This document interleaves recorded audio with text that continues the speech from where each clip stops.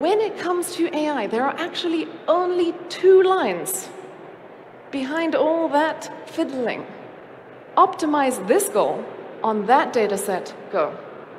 2 lines of thought that can scale up and affect millions of lives, billions of lives.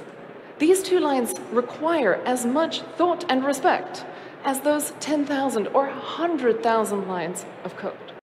And if we don't see the people who are doing this, if we say, the machine makes the decisions, it's some bunch of mathematics, of course it's objectively correct, how will we hold them accountable for quality, for wisdom? These 2 lines are fundamentally subjective. What is success? How do we make trade-offs? What's good? What's worth doing? What isn't? Which mistakes do we tolerate and which mistakes do we not? Very subjective decisions right there that require a lot of decision skill.